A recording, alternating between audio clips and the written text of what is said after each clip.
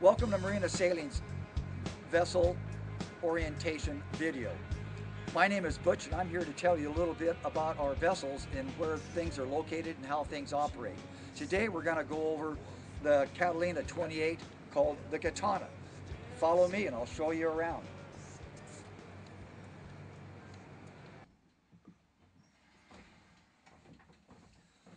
Hi and welcome aboard the Catalina 28, the Gitana. I'm going to show you around a little bit on the boat here, show you where things are located and how things operate. In the V-berth here, we have our cockpit cushions. There are 6 of them that will go out in the cockpit for your comfort to seating. And behind this bulkhead right here, we have one of the 2 fire extinguishers that are on board. We also have the hatch cover here that you can open up on warm days.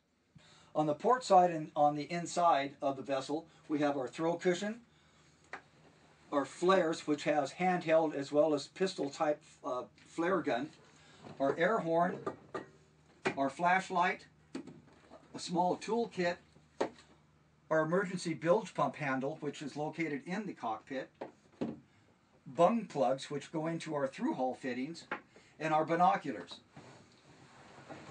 Over by our electrical panel, we have our VHF radio with our microphone clipped to the side, and our electrical panel.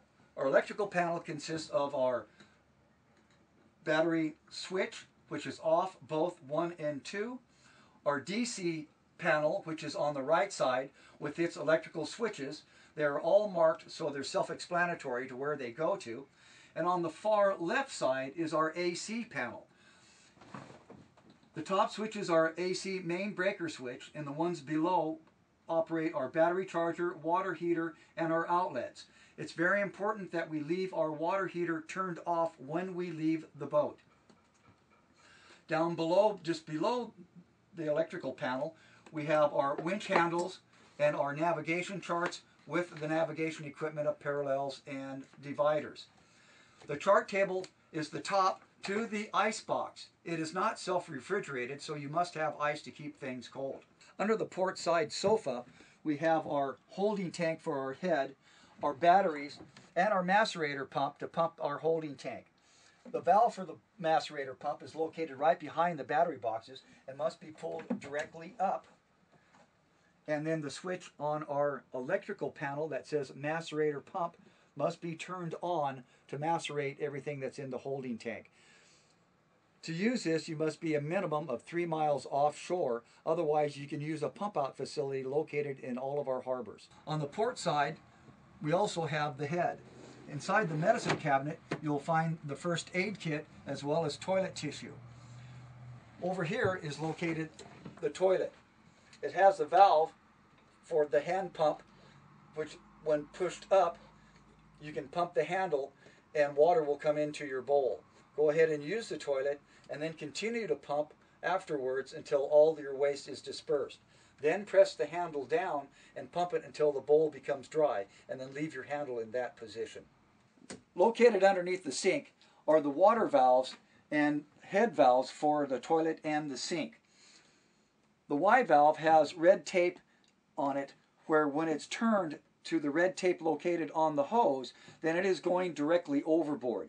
You must open the large handle located on the through-hull valve for it to flush directly overboard. In your sink, you have hot and cold water as well as a removable faucet that comes out to act as a shower as well. It has a curtain that you can close across the door to keep the water from going into your cabin. This is Gitana's diesel engine. The things you should look for before departure is your belt tension, the fluids inside your heat exchanger, and the oil in your engine through the dipstick located here on the starboard side of your engine. Make sure that it is full, and if necessary, add some or tell one of our friendly staff.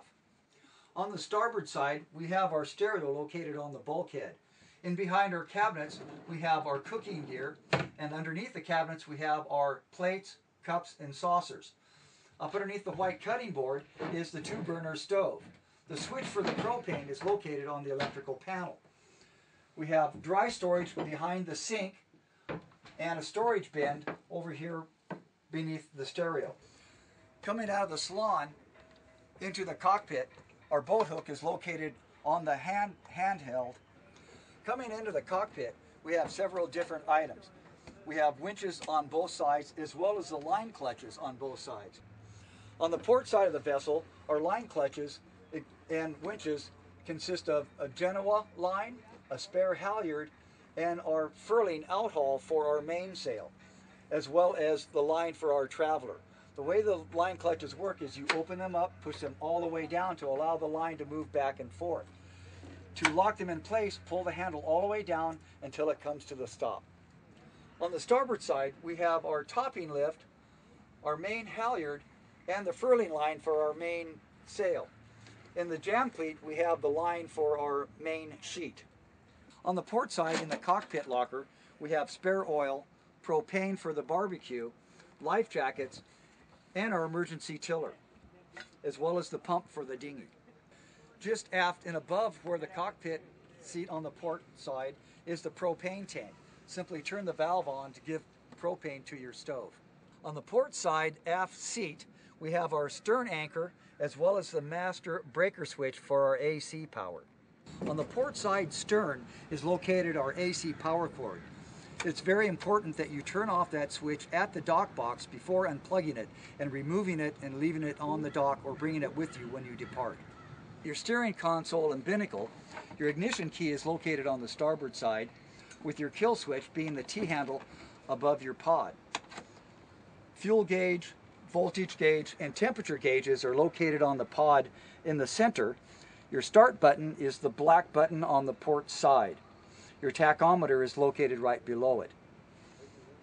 Your engine throttle and shifter, forward and reverse, is on the port side. Your throttle is on the starboard.